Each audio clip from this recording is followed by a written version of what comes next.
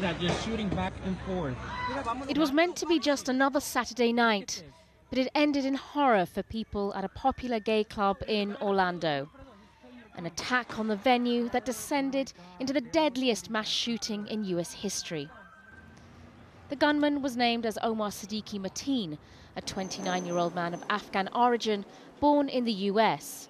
Police said that Mateen was armed with an assault rifle and a handgun. He was found dead inside. And on Sunday, the city of Orlando was in mourning.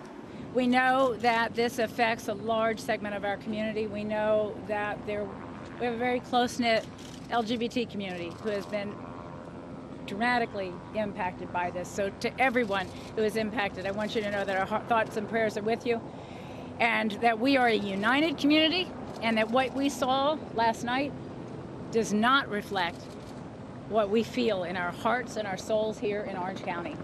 There have been multiple deaths and many wounded in the bloodshed.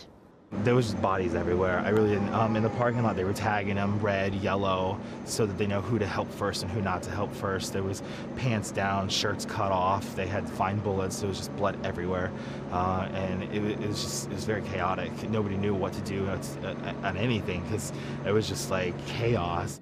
In the early hours of the mornings, teams from Orlando's fire department's bomb squad and hazardous material department attended the scene. No devices were found, but law enforcement officials carried out a controlled explosion at the club hours after the shooting. The nightclub, Pulse Orlando, also posted on its Facebook page.